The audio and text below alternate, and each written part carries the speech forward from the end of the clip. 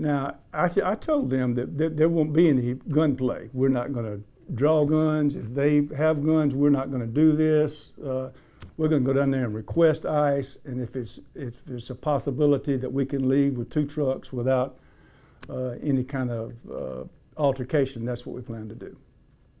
Did you fear that there would be some of that?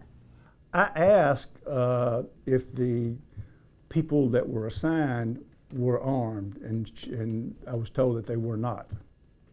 So I felt comfortable that the people that were there monitoring the gates coming into the area of FEMA and leaving were not armed. So I felt like they would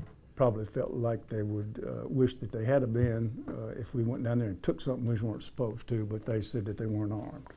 The stories you haven't heard. Katrina Untold on WDAM 7 NBC.